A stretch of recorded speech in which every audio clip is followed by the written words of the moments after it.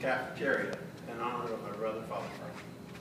And it's amazing what happens when you get an idea and then you get buy-in. And so that's what happened. People were willing to open their wallets and spend some dollars, not cents, dollars, and in some cases big dollars, to help us make this renovation possible.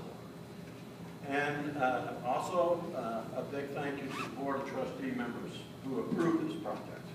And that was pretty special to us as well.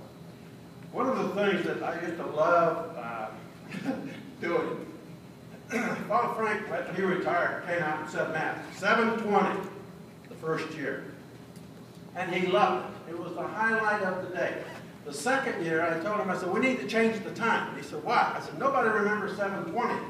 Well, what time? 7:22. Okay. So we started saying Mass at 22, and everybody would say, what time's Mass? 7:22. They remembered it. And in one of my discussions with my brother, I was right. Not very many of them, I can tell you that much. But anyhow, what he would do is we go to Mass. And when Mass was over, here he'd come. And Rick hinted to this a little bit. He'd be out in the hall and he'd start mingling with the seniors that are there and give them a bad time and vice versa. Meanwhile, Rick and I are out there waiting like this because as part of his agreement to say Mass, we had to give a stipend. And it was either Rick or I had to take him to breakfast.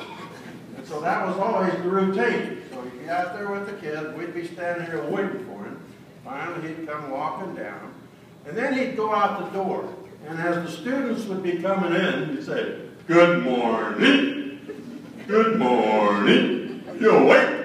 They'd all look, you know. And I thought to myself, first time he did that, I thought, holy moly, you know, I'm not sure if this is going to work. But anyhow, the second time he did it, I started thinking how special this is to have a priest greet you when you're coming in to go to school. He had the time to do that, and he was making the best utilization of that time. So then comes the premier thing. We get out into the car. There you drive. Rick got in the back seat, Father Frank full pop. And I'd ask him, where do you want to go for breakfast? I don't know.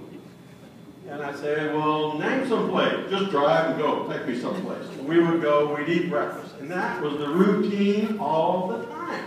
And I was trying my darndest to somehow figure out for him to tell us where to go eat breakfast because he didn't care. So I don't remember the name of the restaurant, but I was thinking maybe he wouldn't like this place. So just for the namesake, I'm going to say it's AMP. So we get in the car, and I said, where do you go? Where do you want to go? I don't know. I said, how about A&P? Oh my God, no, that place is bad. I said, well, you do have a preference. So anyhow, we did that. And we would go to the breakfast, and always, when we would come back and we'd get out of the car, Father Frank would come around.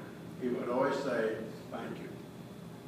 Thanks for breakfast. And of course, we were saying, well, thank you for giving Mass because it was so special. So the other thing that I